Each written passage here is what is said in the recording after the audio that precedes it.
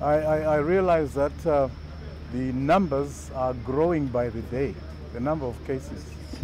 And to date, there are about 2,000, over 2,000 cases. 2,000 cases is quite a big number. And out of those 2,000 cases, there's been a total of 20 deaths.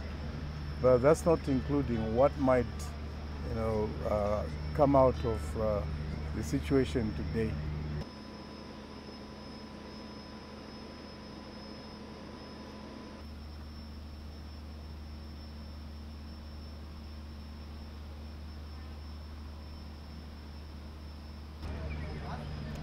In this particular case, the city of Harare has had a big problem.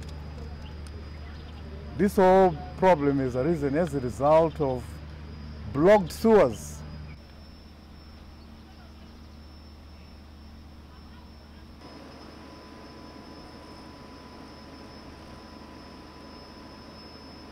We have already mobilized quite significant resources from, as I said, the UN in general, UNICEF and WHO in particular.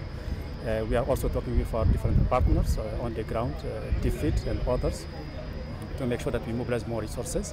We have alerted our regional offices and headquarters because we know this is a very serious issue which will need, going forward, quite huge investments to contain the outbreak. So we are working very hard to make sure that we mobilize the resources that we need from our side to support the government of Zimbabwe to this issue.